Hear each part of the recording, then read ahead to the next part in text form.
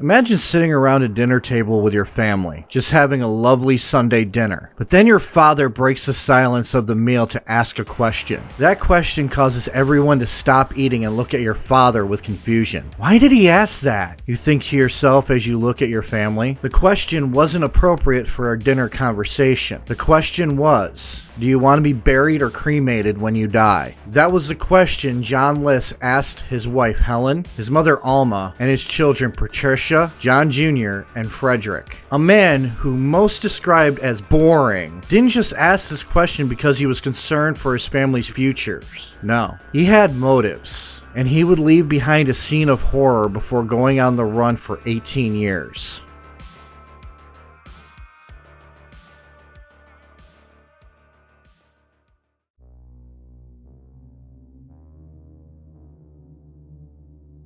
John List was born September 17, 1925 in Bay City, Michigan, to John Frederick and Alma List. John's father was a strict and overly devout Lutheran man. To John's father, he was pretty much nothing. In fact, John Frederick bought a house, remodeled the upstairs to an apartment to rent out, and made his son sleep in the first floor lounge. John Frederick was kind of a prick, but not surprising considering he married John List's mother Alma, who was 20 years his junior, and a hospice nurse that took care of John's first wife when she was dying. John Frederick also never called John by his name, only referring to him as the boy. So John's father never really cared for him at all. But in John Frederick, John learned a defining trait that will become important later. The lesson he learned from his father was to never accept handouts, to work for everything you have, according to John Frederick and John List himself later, that failure was a weakness, and also to be a very strict Lutheran. I'm not going into critiquing faiths of any kind, but John's father and a lot of people in the community that he grew up in thought being poor was a punishment from God. They for some reason believed that God and Jesus rewarded the faithful who worked hard with prosperity, and any type of handout was seen as being not faithful. So to them, capitalism was godly. This is all important for later on, I promise. But Alma, on the other hand, didn't see her son as an afterthought. She was overprotective and domineering. Alma wouldn't let him play with other kids. Hell, she would make him hold her hand when walking well into his teenage years, which is slightly creepy. So normally this combination of overbearing and overprotective mother and an overly strict father makes serial killers and other type of criminals. But it just made John List the most boring person on the planet. He was always described as just there, nothing more.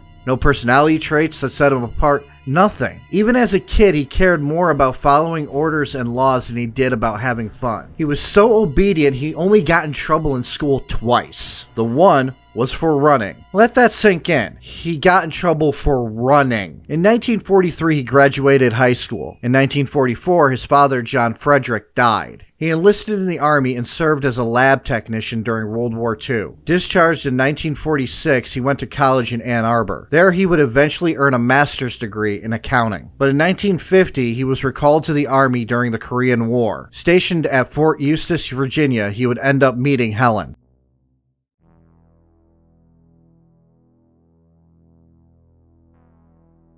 Let's talk about Helen. Helen lived near the base and was a widow of a soldier killed during the Korean War. With that soldier, she had a daughter named Brenda, who for some reason disappears from the history of this family after being named in articles. Only thing that comes up is she left in 1960 and was married. So either she is still alive somewhere as an old woman or she died sometime. Well, John kinda liked her enough to break some biblical teachings. Not the first time he's going to, by the way, and it's not going to be the last. Because John was a really boring person, he picked and chose what to follow when it came to the Bible. And this was one of the things he chose not to. So when she claimed to be pregnant, his old-fashioned nature reared its ugly head. John and Helen were married on December 1st, 1951. And surprise! She wasn't pregnant. She lied. But because John didn't believe in divorce, he ended up staying in the marriage with a woman who also had syphilis that she contracted from her previous husband. Another thing that she didn't tell John List. She wasn't one for being truthful about very much. Also, she ended up getting a lazy eye, which probably came in useful with her children, as she can keep an eye at 2 of them at once. But that was a joke in poor taste, and I'm not ashamed of it. They ended up having 3 kids together, moving to where John could get work. First Kalamazoo, then Rochester, New York,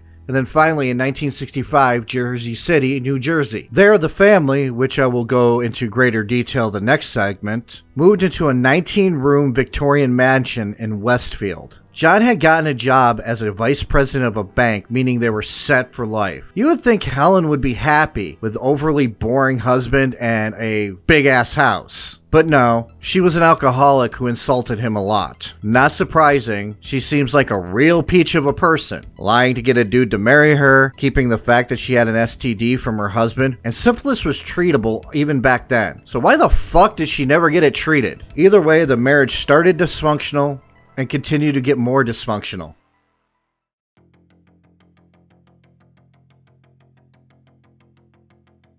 So we are in the 60s now when problems began to get even more troubling. But let's start with them moving into the mansion. Some neighbors baked them a pie to welcome them to the neighborhood. They knocked on the door, and John List answered by opening the door just a tiny bit, seeing the pie, saying they do not accept handouts, and then shutting the door in their face. Such a sweet, boring man, isn't he? But it was in Kalamazoo where all 3 of the List children were born. Patricia, the oldest, John Jr., the middle child, and Frederick, the youngest. This was the 60s, so there were hippies everywhere. Hippies, counterculture, plus overly religious man equals stricter dad. So when Patricia took an interest in acting, well, John got a bit concerned. Why was he concerned? Well, John thought that acting was no better than prostitution. What probably didn't help was Helen becoming a recluse, a drunk, and a constantly humiliating presence in John's life. John himself really had only friends in his church, where he taught Sunday school for a brief time, before the pastor asked him to stop because he was just boring the kids. Anyways, he began to feel like his family was pulling away from the church and from God. Whether this was true is irrelevant, because things were getting progressively worse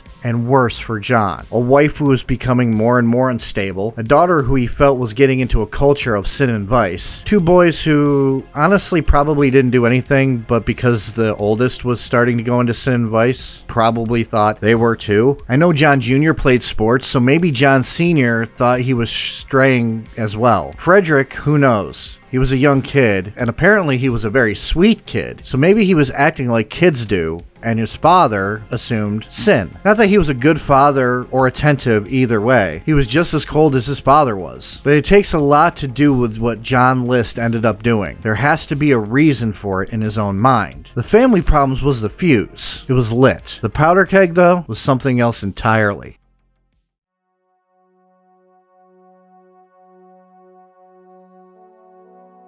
John got fired from his job a year after getting it, which was a humiliation he decided not to share with the family. Also one he could not understand. You see, he had been successful up until that point, well, arguably, but a financial crisis hit and, well, he lost his job. He couldn't understand, and to him, God should have protected him from this. But he couldn't face his family with this as well. He hid it by every morning getting up, putting on a suit, and leaving, but he would go to a train station for 8 hours and read the paper. Then he would come home every night like nothing was wrong. So he lied. Totally a good Christian man, huh? He would skim from his life savings and even his mother's to make ends meet. Oh yeah, I forgot. Alma was living with the family, moving with them to the estate they lived in. Sorry, she does come up later, so I have no excuse for not bringing her up before. But to John, the easiest solution wasn't an option. He could have told his family, collected welfare, sold their home, and moved. But to him, all of that wasn't possible. Because of how he was raised, he could not share issues with his own family. And welfare was a handout for poor people. And to him,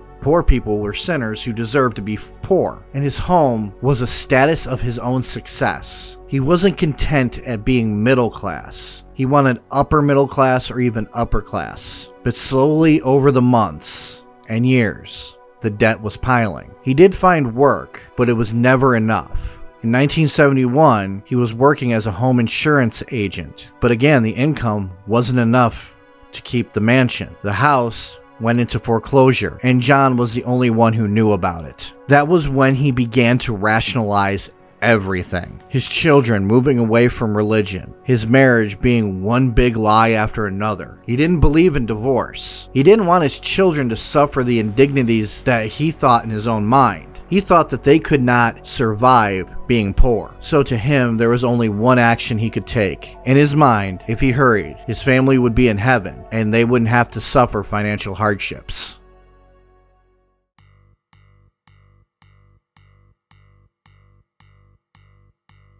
And thus, we come to the scenario that I opened this video with. There is evidence to prove that he talked to his family about killing them a couple of times. Patricia's drama teacher stated later that Patricia came to him sobbing because her father had told them that he was planning on killing them all, and asked how they wanted to be buried. But the teacher did nothing, which is why I am not naming him on here, because fuck him, he could have at least attempted to help the family, but chose to remain quiet. Patricia also told others that if she didn't go to school or show up for anything, to assume that she was killed by her father. So it's safe to assume John was planning on killing her, her brother, her grandmother, and her mother. So, we're going to talk about the only interesting thing about John List. He was a true crime buff. He learned from reading true crime books, magazines, and articles, and meticulously planned what he was going to do. And on November 9th, 1971, he enacted his plan.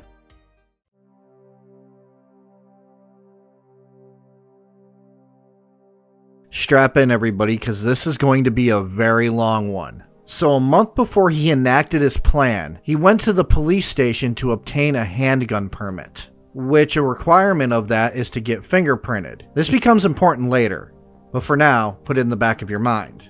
This was inane though, because not only did he not need the permit, but he never even bothered to pick it up. At first, according to a later confession, John wanted to kill his family on November 1st, which is All Saints' Day. He figured they would go to heaven faster that way. The reason that he didn't was because he allowed his daughter to host a Halloween party in one of the ballrooms of this mansion, which by the way was uncharacteristic of John List. He hated Halloween because he thought it was a devil's holiday. At 8:30 in the morning of November 9th, 1971, the milkman came by the house, only to find a note by John List stating that all milk deliveries be stopped until further notice. According to this letter, they were going out of town on vacation. He even canceled his newspaper twice. Once before November 9th and once the day of. He was covering his tracks. He knew from studying true crime that he needed time. The longer his actions go unnoticed, the farther away he could have gotten. But newspapers would just pile up,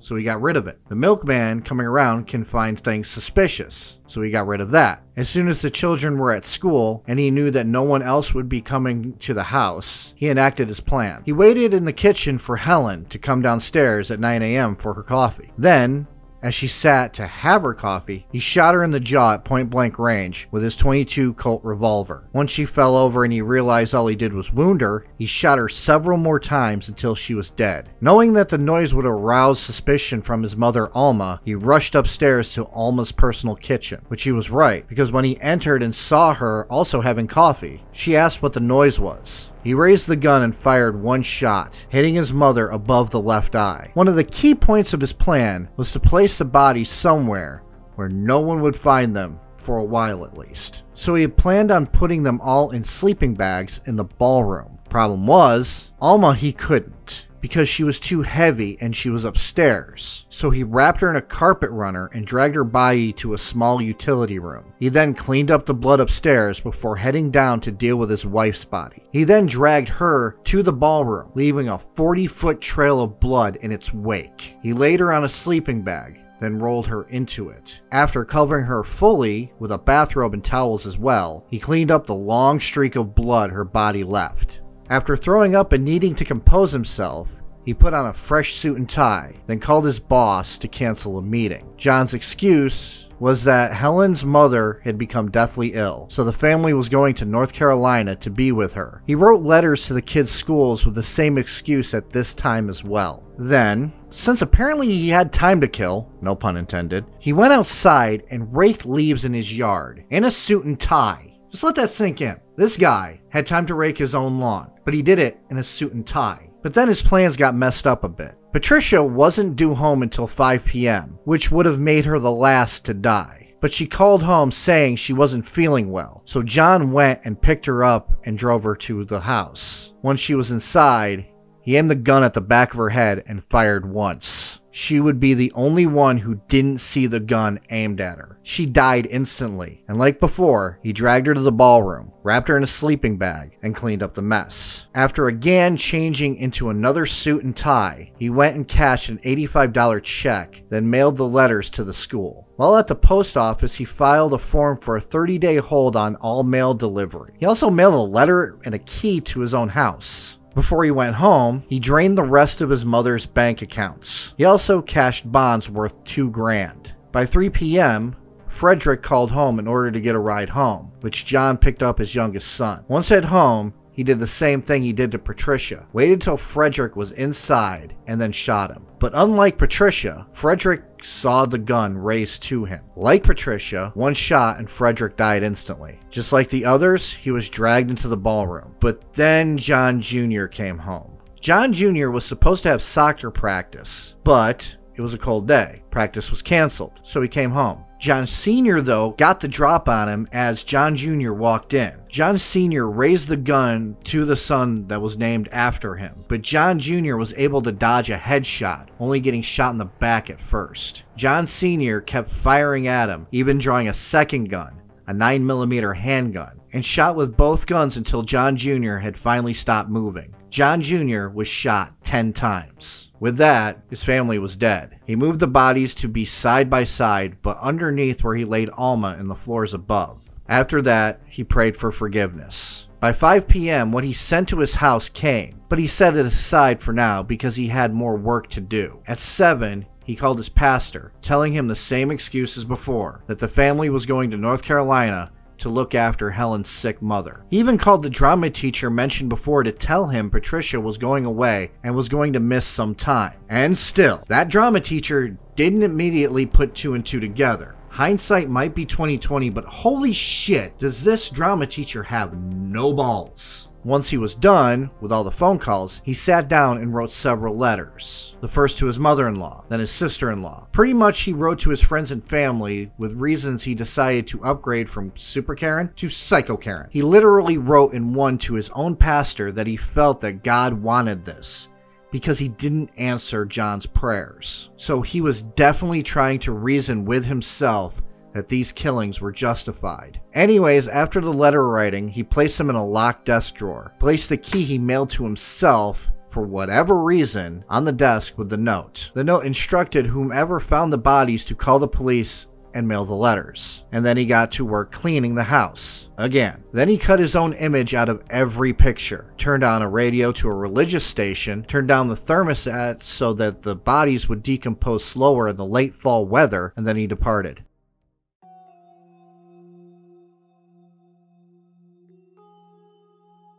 The bodies were not discovered until December 7th. John had left the lights on, and letters and prep only gave him merely weeks before someone would suspect something. Well, it turned into close to a month. It was only after neighbors, people who had immediate knowledge of the family, began to notice that the lights were on day and night and began to go out. Then they all noticed that no movement was coming from the place, so the police were called in. They broke in through a window in the basement and the bodies were discovered. But John List had a month's head start. He took a train to Denver, Colorado. There he started a new life, under the name Bob Clark. He again went from job to job under this alias. He even remarried a woman named Dolores Miller. Then he moved to Virginia, in a town I have no idea how to say the name, so just deal with me just saying Virginia and look it up for yourself. There, he became an accountant again for a small firm, but he was still on the run, and this all didn't happen in the span of a couple of years. 18 years he was on the run, but one program on television would bring his past back to haunt him.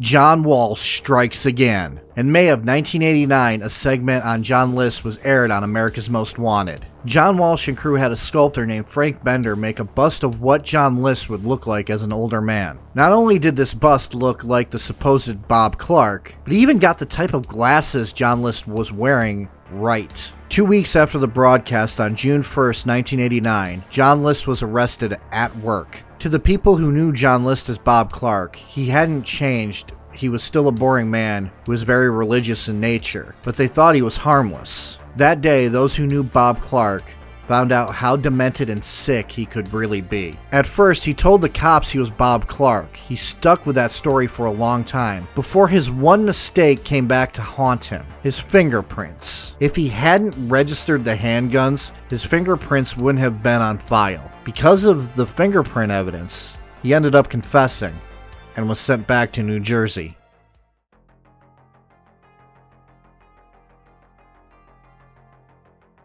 John List decided to go to trial instead of pleading guilty. He pled not guilty by reason of insanity. During the trial, a court-appointed psychiatrist diagnosed John with OCD. Not surprising. Did you see all the things he did during the day he killed his family? John testified that it was financial hardships that put a strain on his mental state, which led to what he did. Not surprising that he was found guilty of 5 counts of first-degree murder, and he showed no remorse, continuing to justify his actions.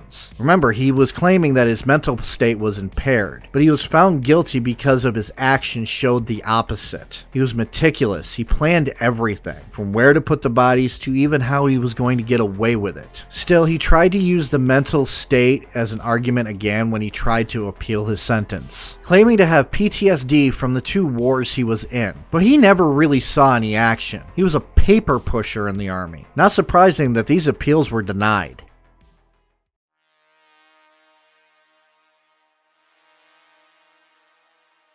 In 2002, during an interview, he did show some remorse, stating he wished he didn't do what he did. But he still held on to the fact that he was justified and that his family was awaiting him in heaven, pretty much thinking that he would be forgiven by them by now. Either way, in 2008, he got his wish. He died in a prison hospital at age 82 after contracting pneumonia. I said during the Chris Watts video that John List was way worse than Chris Watts, and I stand by that. He was just as selfish as Chris Watts. While Chris just wanted poontang, John wanted his family to be just as God-fearing and orderly as himself. When his family did the remotest thing normal, he did not like it, but what pushed him over the edge was the same as Chris Watts: money. Though it took 18 years to catch him, he was caught. Proof that you never can really escape your past. Family Annihilators will return on March 16th, this time with a YouTuber who killed his family and planned a bigger crime spree: Trey Eric Sessler, aka Mr. Anime.